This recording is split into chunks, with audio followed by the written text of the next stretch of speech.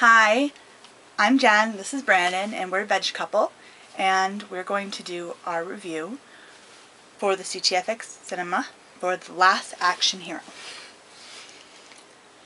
Basically, this movie is about a kid, Danny something. Manigan? I think so. Something like that. Played by Austin O'Brien, who's obsessed with Jack Slater movies, who's a fictional movie character played by Arnold Schwarzenegger. And the usher at the local movie theater that's about to be demolished gives him a magic ticket that gets him sucked into the movie, and he has to convince Jack Slater that it is a movie, and then the bad guys slip out and stuff happens.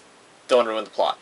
Yeah, and I was very happy to see Austin O'Brien in there because I didn't look at the cast or the opening movie credits. I wasn't paying attention to the opening movie credits, so I was like, oh, he's so cute! Because I was in love with Austin O'Brien when I was about 10 years old. Okay, what'd you think of the movie? I thought it was really good. I think some parts were like so bad it was funny, but overall, considering it was made in 1993, I think the special effects weren't bad, and yeah. I kind of like those weird people getting sucked into things or body switching, weird stuff like that kind of movies. So I think it was right up my alley with that. It's not a traditional action movie. I think it's more of a, it takes shots at action movie cliches. It's very funny. Mm-hmm. It's very funny. It's more of a comedy than an action movie. Yeah, it's categorized on Netflix as an action comedy. Yeah.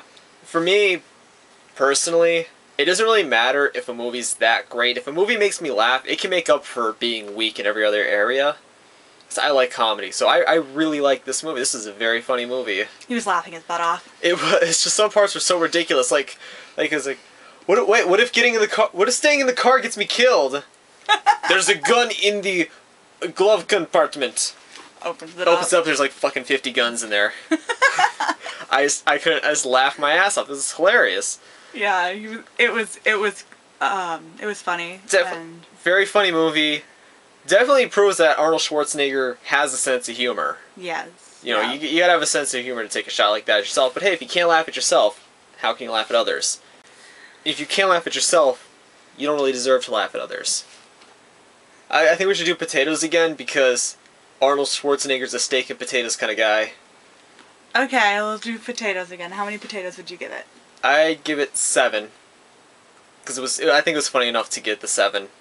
That sounds pretty good. Yeah. Much better than I expected it to be going in. I'd say a 7 out of 10 or a 4 out of 5. Yeah, I definitely had low expectations going into this movie, and I was pleased. It was funny. Yeah, I didn't know what to expect. I didn't really know what it was about, just that it had Arnold Schwarzenegger in it. Yeah. Yeah. Austin O'Brien was a pleasant surprise. Yes. He was so adorable. So, if you He's like 30 now. Yeah. So, hey, if you like this review, go ahead and click that thumbs up button. If you didn't like this review, there was an X button up in the corner that you could have clicked at any time. At any time to have stopped this, so you're just as much to blame as we are. And if you like us, please hit the subscribe button. And add to favorites if you really enjoyed this video. Yes. Or if you just want to see our goofy faces again. Yes. And we'll be making more reviews and vlogging. Hopefully daily on the vlogging. Yeah. So, until next time, bye! Go CTFxC!